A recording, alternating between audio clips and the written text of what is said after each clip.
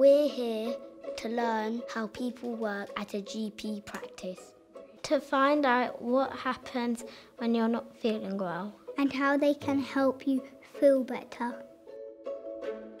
What's your job? I'm part of the reception team. My mum says you ask her lots of questions. Yes, we do. We ask lots of questions. Once I get enough information, I can direct the patient to the different healthcare professionals in our team or to another local health service. Let's go and meet some of the other people that work here.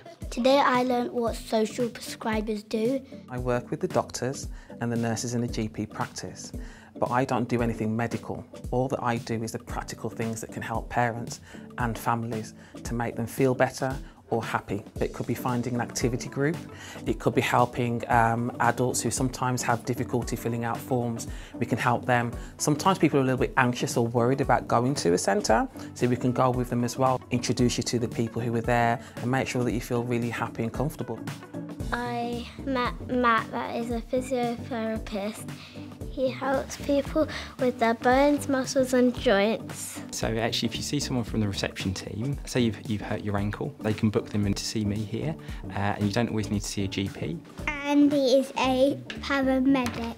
He goes in his bendy bike to their homes instead of them coming here because they might not be able to walk. And I go out to see people because maybe they're too poorly and they can't come to the doctors, but they still need to be seen, so I'll go out instead of a doctor. So Zoe helps people by talking about their feelings, like what makes you feel sad or what makes you feel happy. Just like we take care of our bodies with physical exercise or eating healthily, it's important when people don't feel very well in their minds that they come and help their mental health as well. If you answer those questions from the receptionist, you will get the right help. There are lots of different people here that can help. So not just doctors. Your general practice team He's here to help you.